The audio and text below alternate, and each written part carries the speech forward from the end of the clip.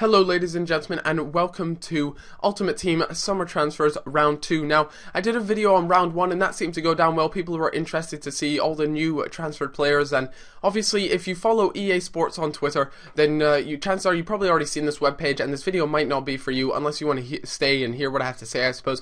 But, you know, the link to this webpage will be down in the description to those who are interested.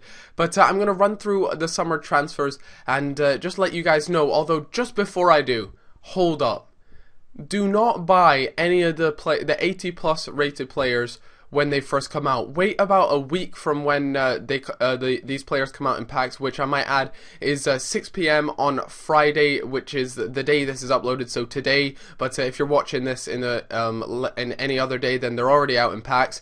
But yeah, please don't go and buy them when they first come out. People put them up for extortionate prices, and I see people bidding ridiculous amounts of money on players they really shouldn't be having to spend that much on. But enough of all that shenanigans. Let's get straight into this round 2 summer transfers. So let's look at the top two. In fact, I mean these two might be arguably two of the biggest summer transfers. I mean, we obviously don't know. The summer transfer is still very much open, and to be honest with you, I'm hoping that there are going to be some more big transfers. But at the moment, Thiago Silva and Zlatan Ibrahimovic have got to be two of the biggest signings of the summer so far, and they're both from Milan. Milan are not giving away, I suppose, but selling their players like just crazy. I mean, to give away two of your best players away to PSG, I understand obviously it's a different league, so it's not like you're giving it away, giving or selling your players to a rival, but still, I mean, to replace those two players is going to be a big task,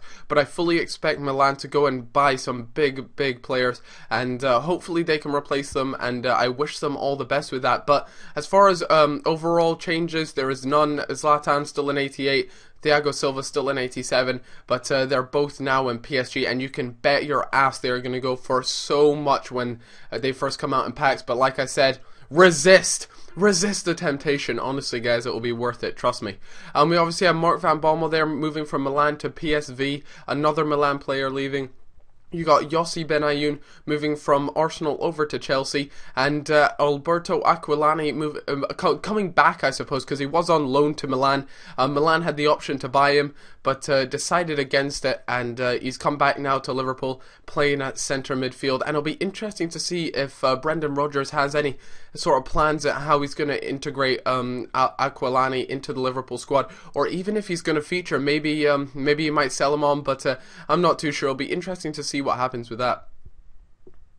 Then we look a little bit further down. We have the right wing Chelsea, Solomon Kalou, who played at Chelsea. You know, wasn't exactly the impact player that we all thought he might have been, but you know, he's gone back to Lille, and I imagine Lille were looking for someone to replace Hazard, who funnily enough went to Chelsea, so it's kind of been a bit of a swap there. But you can imagine Lille were looking to, you know, keep the width in the team, so they decided to bring in Kalou, and you know, I wish him all the best over in the French league, and hopefully he has a little bit better of a time at Lille than he did at Chelsea.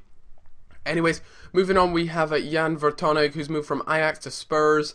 You know, there's a lot of players here. I'm not going to name every single one of them. You have, who else do we have here? Clarence Seedorf, who's moved from Milan again. Milan selling their players over to Botafogo, and it'll be really interesting to see how he does. I personally think he'll suit the Brazilian league really well. He is old now, but Clarence Seedorf is just a legend in the game. Just not in FIFA, but just in football in general. Just a genuine legend, and I hope he does really well over in the Brazilian league. Again, Juventus have been buying players. They bought Isla there, and you know, a right midfielder in Udinese selling their players again. But Juventus, you can expect them to be spending quite a bit of money this transfer window. We've already seen some of the purchases they've made. Again, Joe Cole coming back from Lille there, back to Liverpool. You have Steven Pienaar there going over to Spurs. Spurs have been doing a little bit of business during this transfer window. They also managed to pick up Gylfi Sigurdsson there, who was actually set to go to Liverpool, but ended up Spurs managed to nick him there. So it'll be really interesting to see how well he does at Spurs. But yeah, so we keep going through him. Olic there, you played for Bayern Munich, now moving over to Wolfsburg. Wolfsburg have made actually feature a little bit in this list, a little further down, I assume, but We'll get to that soon. Marco Marin, the German player, who's actually now a centre attacking mid. He used to be a left mid, but he moved from Werder Bremen, I think that's how you say it, over to Chelsea. I actually watched him play an MLS side. Him and Eden Hazard played well, but the star of the show had to be Lukaku, who managed to get 2 goals, I believe, in that game. And yeah, that was quite a good game to watch, actually. A lot of goals. Then we got Zarate, who featured in my squad builder that I uploaded yesterday. Fantastic player on FIFA. Again, still staying at that 80 rated, but he's been transferred from Inter over to Lazio. Then we have Jonathan Woodgate there, Stoke City player, moved over to Middlesbrough. A lot of players here, like I said, you know, if I don't name them, then my apologies. The link is down in the description if you want to just go ahead and check them out there. Ilano there, that Santos player, has stayed within that league and moved to Gremio. We have Taiwo there, moved from QPR and going back to Milan.